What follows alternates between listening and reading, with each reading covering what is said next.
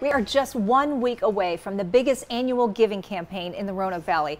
It's called Roanoke Valley Gives Day, and it's next week, Wednesday, March 14th.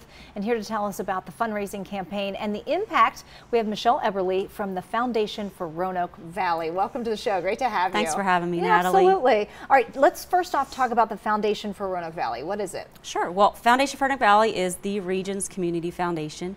We are going into our 30th year now, and our mission is simple. We enable people who love their community to easily give back.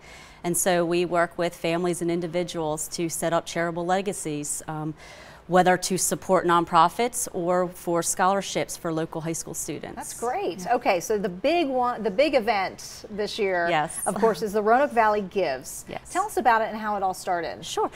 I think the planning stages began about 4 years ago. We're in touch with a lot of our community foundations across the United States, talked with them, could Roanoke really pull off a give day? Yeah. And so we decided to just jump right in and go for it, and we started 3 years, so we're going on our 3rd year now. So it was successful in other locations, right? Yes, yes. Okay, and then when you launched it 3 years ago, what was the response? Very overwhelming. We had a goal of $150,000, kept it simple, and we completely blew that away and doubled that, over doubled Wow. that, raised over $366,000. Last year, our goal was $500,000, and we raised over $700,000. That's amazing. And let's talk a little bit about why this is so important to our community. One of the things we constantly hear from nonprofits, couple things. One, how do they market their organization? How do they get people to know about what they do and the great work they do in the community? And two, raising unrestricted money. And so Roanoke Valley Gives Day is a great opportunity for those organizations to get their story out.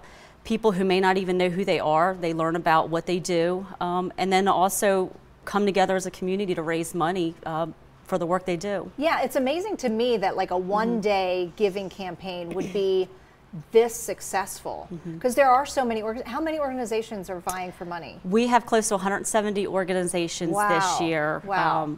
Trying to raise money, and our goal this year is $800,000, so we upped it a little bit.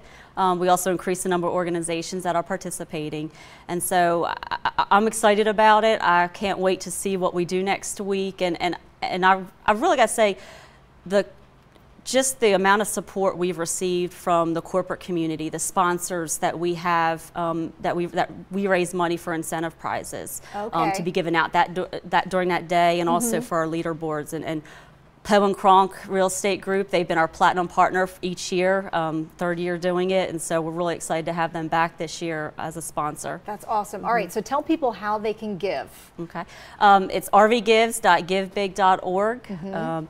You can donate now. You can actually pre-schedule your gift now to process on March 14th. But the actual give day runs from midnight on the 14th until 11:59 that evening. Yeah, and you can share. You can go ahead and share away on your social media accounts, and really get behind some of those local nonprofits that you really believe in. Certainly, that's the best thing we can do right now is just get the word out about it and get the community involved. Thank you.